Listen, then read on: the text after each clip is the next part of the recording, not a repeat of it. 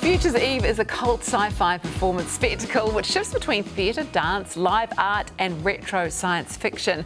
Now, we've been told that once we've seen it, we're never going to talk to Siri quite the same way again.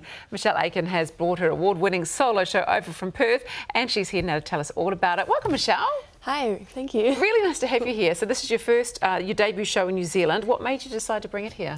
I met some Auckland feminist performance artist in Perth for Fringe World, Julia Croft, and she said you should bring your show to the basement. So you went, yep, that's a great idea. Sounds awesome. There's a lot in this show, you know that whole sci-fi dance comedy. What's led you to this? What's your background? I did a dance degree at WAPA, but since then I've kind of not done that anymore. Now I'm making weird kind of experimental theatre about stuff. So weird sort of experimental theatre, that sounds right up my alley actually. Yeah. Futures Eve, you've won the Melbourne Fringe Tour Ready Award. That was at the Perth Fringe World Festival. Yes. So what did that award mean and has it helped your career? It's been quite huge actually. It's given me the chance to take the work on tour, which was kind of the dream in making it. So it gives me a bit of cash and free rego for Melbourne Fringe, so that's where we're going next actually. Well, that's a big festival, isn't it?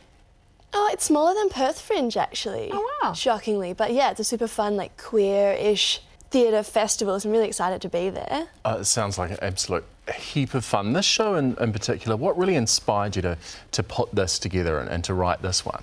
Oh, gosh, I wish I actually knew the answer to this, because it's probably... I read some clickbait on Facebook about sexy robots and was like, oh, no, that's terrible. Or, you know, probably watching Blade Runner for the first time in a while as well.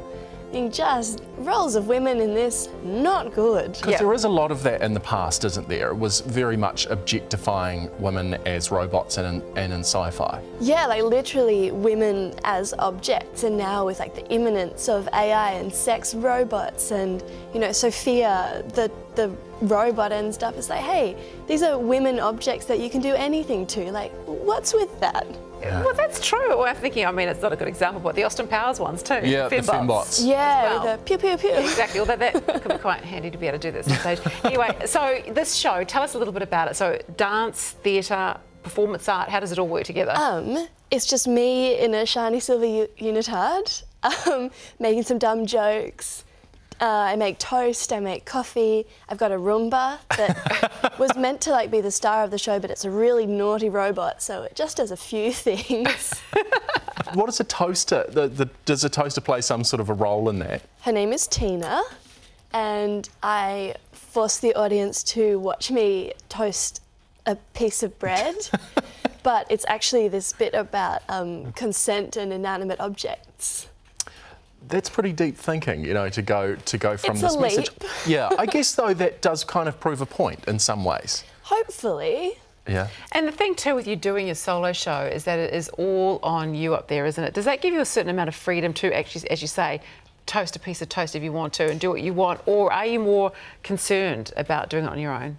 I think it lets me have a lot of fun with it, and it's also working with robots is actually a liability. It kind of lets me be like, wow, things are going really wrong. Let me just like pause and solve this. Does that add an element of, I guess, anxiety? Do you get nervous before doing the show? Yes, and kind of excited, and kind of at this point, I've done it quite a few times and I know it so well that it's like, okay, what's it going to be like today? Like, we've got audience participation, and if nobody is giving the answers, like, what's that going to be like? Or... So what do you want people to come away from the show with? Like, what do you want them to be feeling or thinking about? I think I want them to think about the fact that the future is, like, not inevitable.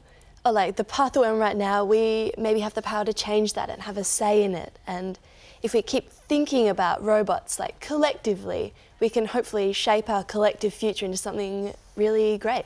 Yeah. Cool. Well, it sounds intriguing. I'd love to come along and see it because anything about robots and anything with the Roomba, I don't know how you can work those things. How can anyone work them? I can never get mine to work properly. One I borrowed once. Hey, well, thank you so much. An absolute pleasure. The Michelle's award-winning solo show, Futures Eve, plays at Auckland's Basement Theatre until the 1st of September, and you can check out their website for ticket details.